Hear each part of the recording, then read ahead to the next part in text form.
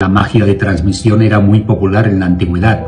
Se utilizaba para quitar algo no positivo del interior y llevarlo a otro lugar.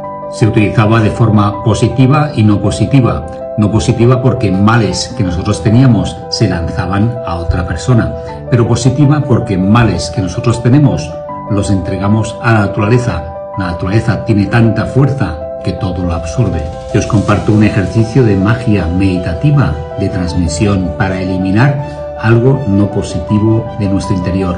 Compárteselo si conoces a alguien que necesite eliminar la tristeza, la pobreza, la ansiedad, la depresión, cualquier cosa que no quiera para sí. Coge en tu mano unas semillas y transmíteles lo que quieres eliminar de tu vida. Cierra tu mano y visualiza que están absorbiendo lo no positivo de tu vida, la tristeza, la ansiedad, el dolor, la enfermedad.